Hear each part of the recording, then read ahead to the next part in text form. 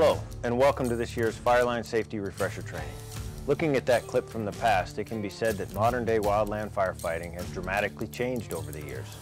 It can also be argued that in reality, many of the basic fundamentals have not changed at all. During this presentation, we're going to explore, through history, the development of our guiding principles and safety checklists. It's our hope that once again, fireline safety will be brought to the forefront of your mind and you'll be persistent in following proper safety procedures throughout this upcoming fire season.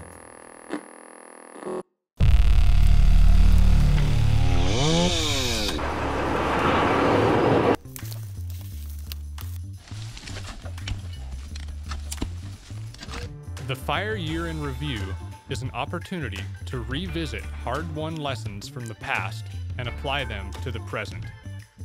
Regardless of our position or title, it is up to each of us to take something away from this training and apply it to this fire year.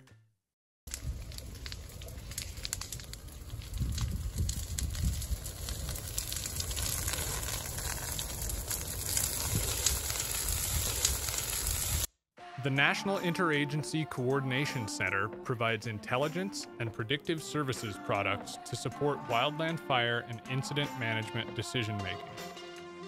One such product is the NIC Wildland Fire Summary and Statistics Annual Report.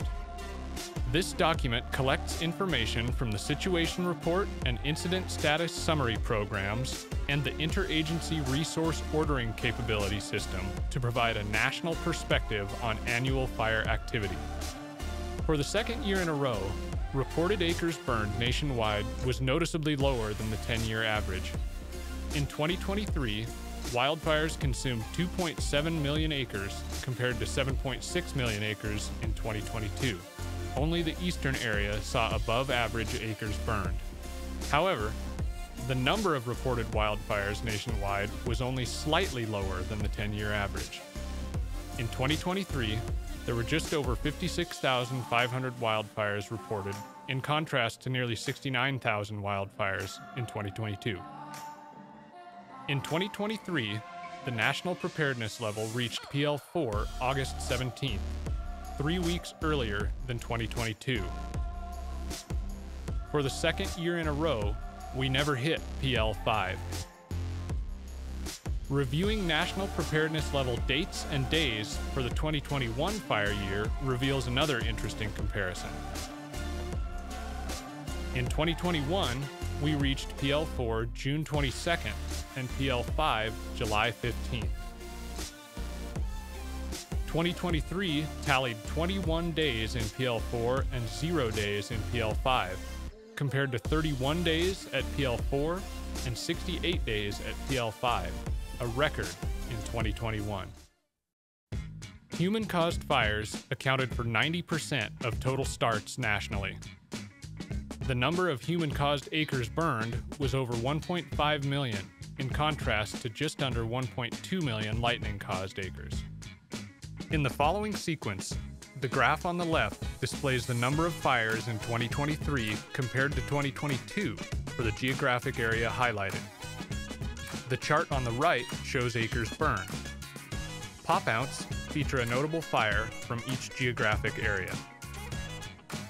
Alaska experienced 32% fewer fires than their 10-year average and 78% fewer acres burned. The eastern area had a substantial increase of 12% more fires than their 10-year average. Their acres burned exceeded their average by 56%, the largest increase nationally. Fire starts in the Great Basin decreased by 30% of their 10-year average. Additionally, 89% fewer acres burned than their average, the most substantial decrease geographically in 2023.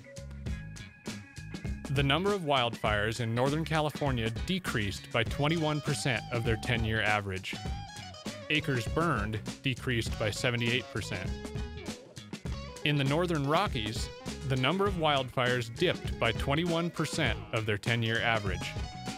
71% fewer acres burned.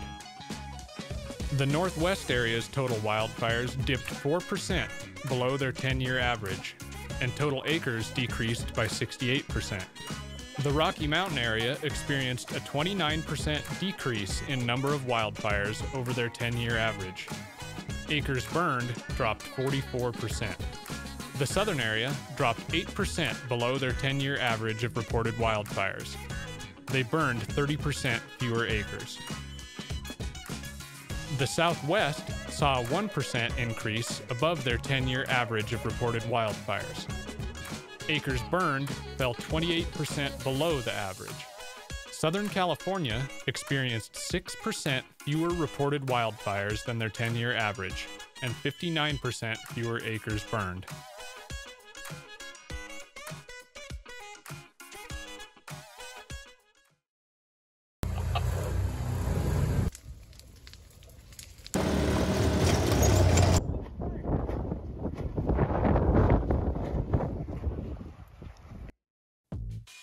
Statistics aren't the only tool helping us gain situational awareness.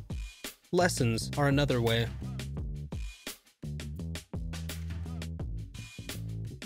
The Wildland Fire Lessons Learned Center year-end infographic is a quick snapshot of initial numbers and select lessons. The LLC Annual Review Summary provides a comprehensive review of the past year's lessons, including actionable exercises.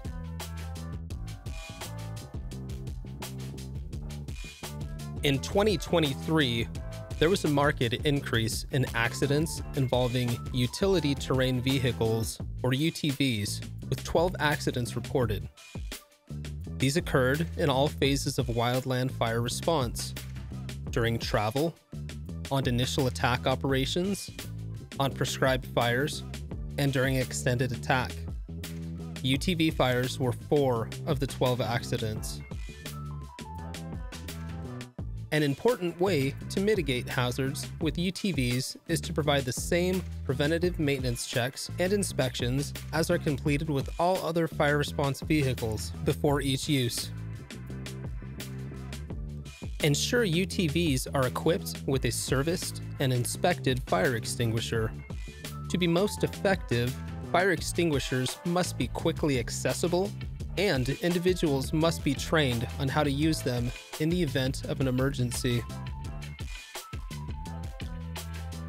Anyone using a UTV should have a comprehensive understanding of the vehicle's capabilities and limitations, which change with terrain and weather considerations. All users should train with them throughout the season and discuss specific safety considerations. 16 separate burn injuries were reported in 2023. The most common scenarios included drip torch use and falling into hot ash or active flame. Firefighters routinely work around fire while transporting and using flammable liquids. It is quite easy to normalize this behavior, yet the risk of burn injuries is inherently present. Firefighters can mitigate this risk by first ensuring that fuel does not permeate their clothing and gear. Nomex is much less flame resistant in the presence of bar oil, drip torch mix, or other flammable liquids. Once ignited, fires that start on clothing are difficult to extinguish, making burn injury a likely outcome. Burn injuries can happen to anyone on the fire line. They can have a lasting effect on both your physical and mental health. Most burn injuries are preventable. Take the extra second to make wise choices.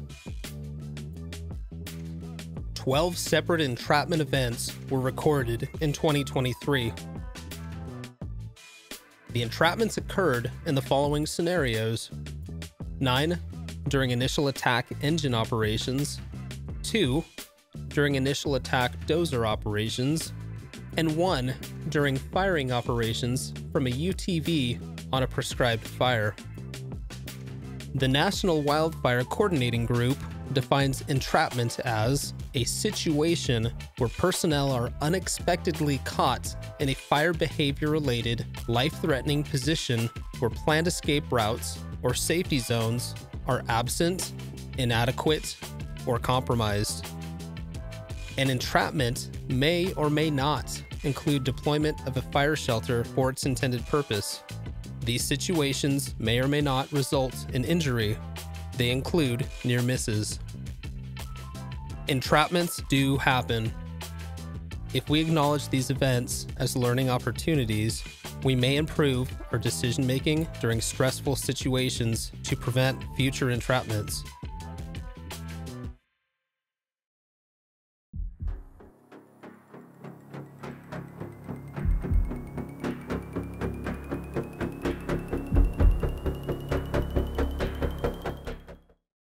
It has been argued that the lessons learned from this last fire season in many ways were lessons relearned. Another argument can be made, stating that we continue to learn from each and every fire we go on.